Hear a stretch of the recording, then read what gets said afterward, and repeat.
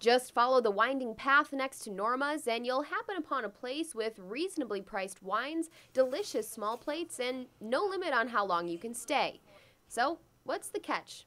Well, there isn't one. That's just how they roll at Counter Reformation.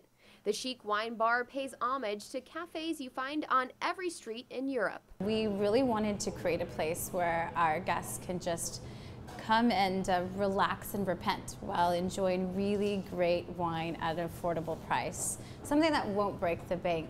The star of the show, a list of reds and whites you won't find anywhere else. Our wines are extremely unique, they're rare, I feel like they're one of a kind.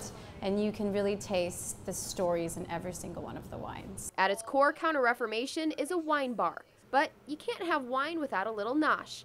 That's where executive chef Hervé Glynn comes in. The size are perfect for what you want to try. You can have or have a little bite, or you can have a dinner with us and everything.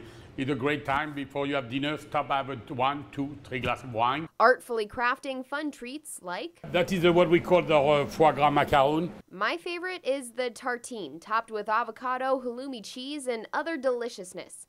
Chef even let me in the kitchen to play a few dishes.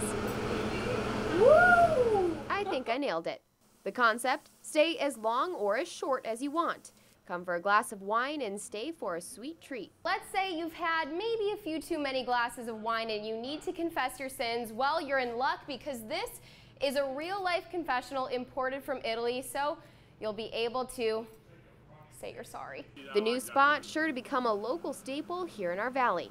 For Eye on the Desert, I'm Alexandra Pierce.